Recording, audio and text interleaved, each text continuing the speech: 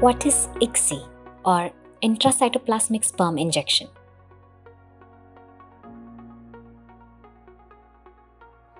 ICSI is a fertility treatment that is an evolved version of IVF and is preferred if infertility in a couple is contributed by male factor infertility.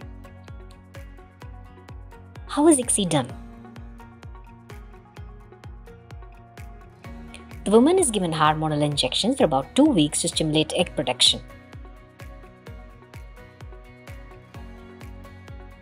Later, the eggs are retrieved from the woman's ovaries under ultrasound guidance and incubated in the lab.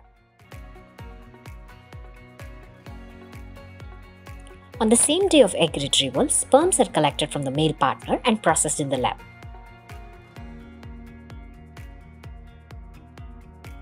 Best sperms for ICSI can be selected by MACs or microfluidics that help in the separation of unhealthy sperms.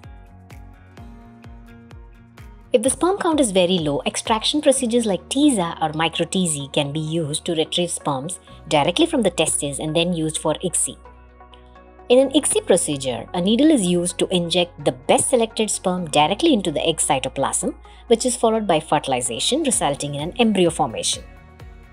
And the last step is embryo transfer, in which the embryo is transferred into the woman's uterus either in the same or following month once the uterine lining and other hormonal factors are deemed favorable enough to support a pregnancy.